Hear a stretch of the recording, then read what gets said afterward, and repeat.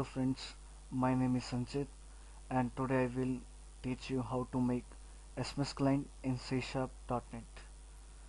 First of all, I can open this folder and double click this solution file,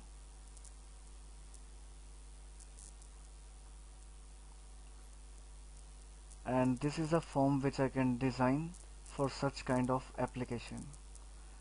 So you can see there are two labels, one for login ID and second for password, and there are two more text box, and one is for login ID and second is for password.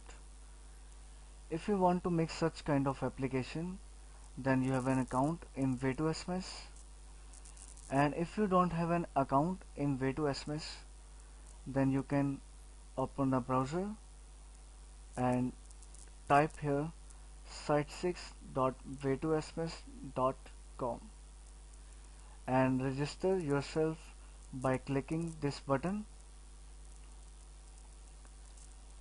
and after filling this form you can get one ID and password. Okay, so we can switch back to Visual Studio, and there are two more options.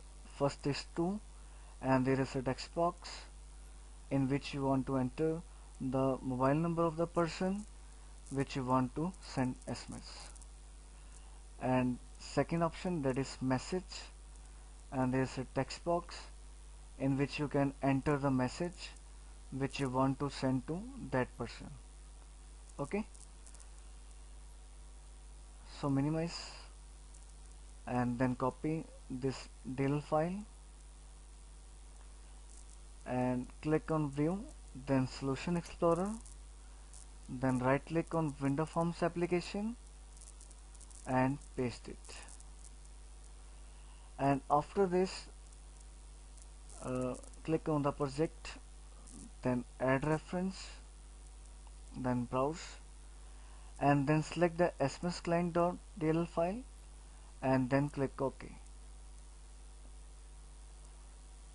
and after that double click on send button, and first of all include one namespace, that is SMS client, and then on button click event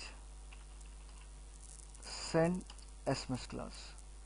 So this is the class which is in the SMS client namespace. First of all, we can make object of this class, and SMS is the object of this class. Okay, and we can call the function, that is send function, and you can see there are four parameters in this function. First is for login ID, that comes from text box 1.text. Second is password, that comes from text box 2.text, and then message, that comes from text box 4.text, and last is the number of the person which you want to send SMS, and that comes from text box 3.text. Okay, so I can use one variable status, that is of string type, and I want to save the return value of this function in this variable. Okay, and if the return value means status is equal to 1, that means message sent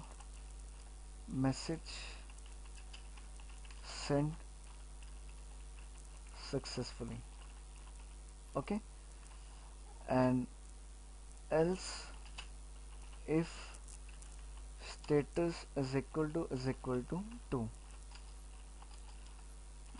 that means message box dot show no internet connection is available. Okay, so if the status is equal to 1, then message sent successfully, and if the status is equal to 2, that means no internet connection is available. And if the status is not is equal to 1 and 2, then else part, and that means message box dot show invalid login ID or password. Okay, and if the status not is equal to 1 and not is equal to 2, then the message comes invalid login ID or password. Okay, and I can run this application by pressing F5, and then I can type my login ID, that is 977909558, and I can enter my password,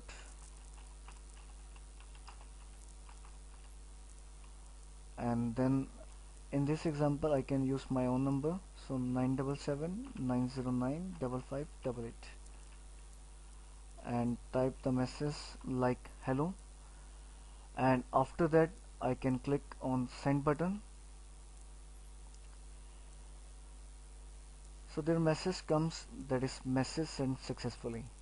That means the message is sent to my mobile number. Okay, so this is the application of the SMS client, and you can use this application for sending SMS to mobiles to any persons at free of cost.